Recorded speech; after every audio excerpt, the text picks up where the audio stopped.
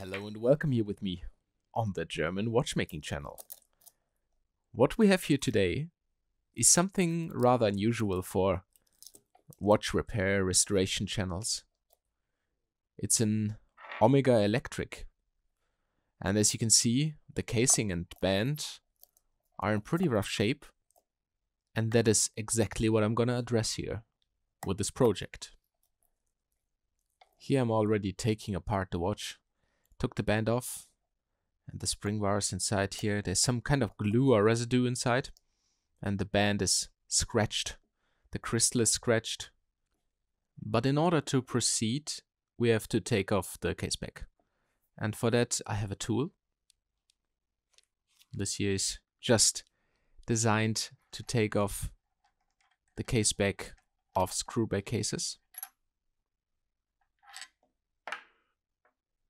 These metal parts are supposed to fit in between the lugs in order to fixate the watch while the case back is removed. So I chose these small ones here. And now the case back can be screwed off and lifted, which gives us an opportunity to look at the movement inside. And as we can see, it's a quartz movement. And like many other manufacturers, Omega decided to utilize the tuning fork for their movements. And this one here could be considered the truffle mushroom under the tuning fork movements. It's designed by Max Hetzel, who was previously developing engineer at the Bulova watch company. And for those of you who have no idea what a tuning fork movement is, it is a tiny resonating metal fork equipped with magnets on each end that interacts with driving coils surrounded by fine wire. Powered by the battery, it produces a fluctuating magnetic field that attracts and repels the magnets, sustaining its vibrations. This self-regulating mechanism, coupled with precise coils, ensures pretty remarkable accuracy and resilience against external disturbances. And it actually doesn't tick, it rather hums, and thus drives really smoothly, and it looks like a fluid motion. And as I'm saying that, you can watch me take off the case clamps and the screws in order to take the movement, flip it on my watchmaking cushion, and free up the case from the movement itself. There we go. And I'll just, as is, put it under my plastic compartment for safekeeping and turn my eyes to the case. And yeah, it looks pretty dirty. The gaskets, old gaskets, have been dissolved. There's a lot of gunk, scratches, dirt. The crystal is extremely scratched. Here I'm taking my case back tool again, because there's another inner ring that is connecting the two parts of the casing together with a screwing mechanism. It's pretty cool. And this is the old gasket from the case back. I mean, that is definitely pretty gross, but yeah. After some time, I will get it away. Now this is a press, crystal press. It helped me get the old crystal or mineral crystal out of the casing. And yeah, this gasket also needs to be replaced with a new one. And so does the mineral crystal. I think better than getting a new mineral crystal here is to get a sapphire that is not going to scratch that easily. And that's exactly what I did.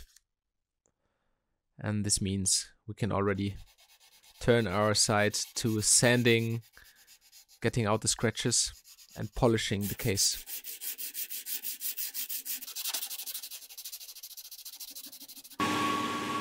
Here in this process, I'm now taking a so-called Manhattan wheel which is a rubber-bound compound that takes out deeper scratches and smoothens the material. It's pretty good for solid steel, but you have to be careful not to take off too much material. And then I'm moving to a cotton wheel with some polishing compound made for solid steel.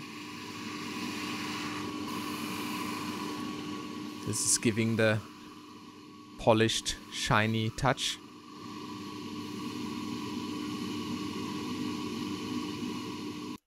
And if I'm done with that, I need to tape off with some thermostatic tape the parts that should remain shiny, and the rest will be brushed and get a satin finish.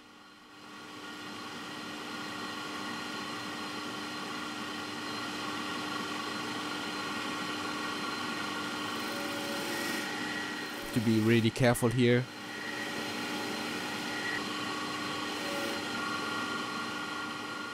On the clasp I also taped off the sides because I wanted to achieve a satin finish in the middle and have the sides brushed.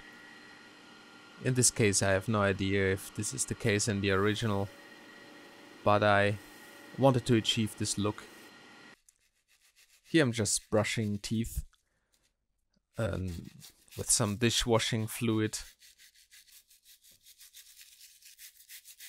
some warm water to get the polishing compound off, and then it goes into the ultrasonic with another cleaning fluid. And look at the water here. Now heavily breathing, putting this on some paper to dry.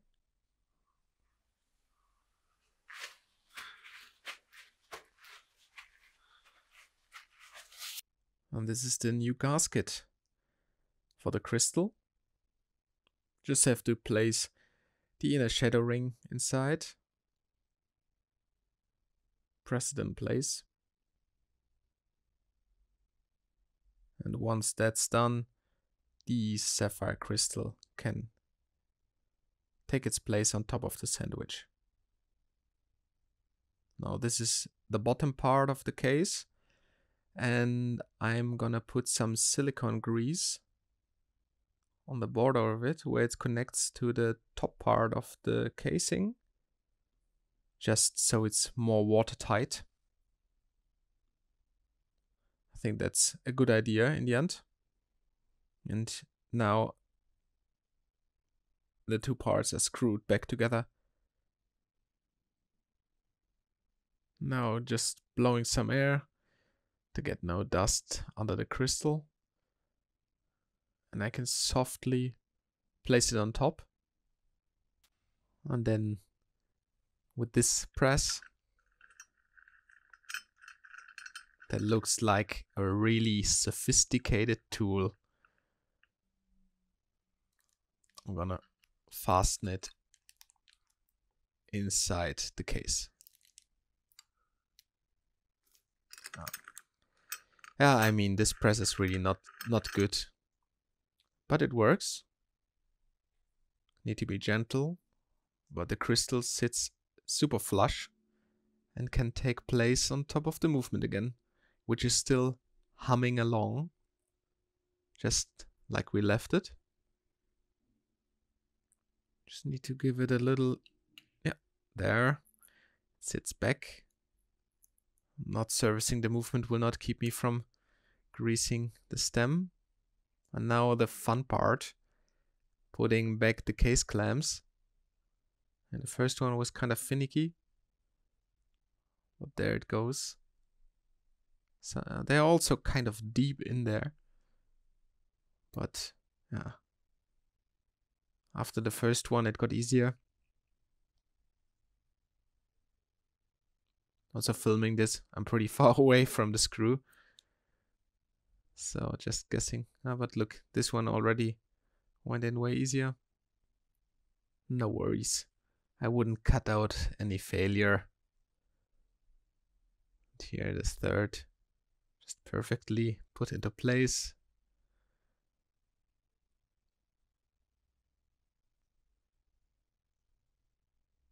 So I have a new gasket, since the old one was already some paste, and I'm greasing it with some silicone grease,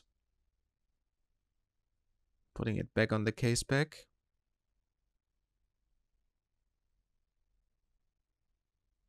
There we go.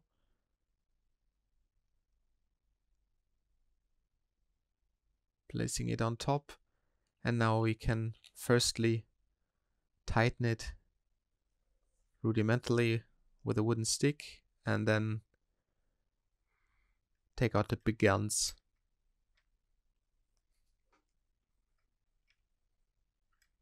Just taking my time with this, making sure everything is safe and secure, and then we can screw it down and make it kind of water resistant.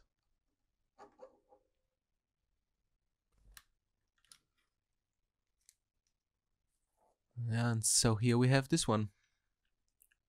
It was mostly about casework and polishing. It's also a very fine craft and a big part of watchmaking, in my opinion. And I might have gone a bit too far with this polishing job. But for me, it was just about challenging myself to take a watch in extremely rough looking condition and turn it to something that looks kind of new. And I think the watch is in much more wearable condition right now, even though it might be a little bit over polished. I'm still very excited with the result, and since it's a hobby, I think that's all that counts.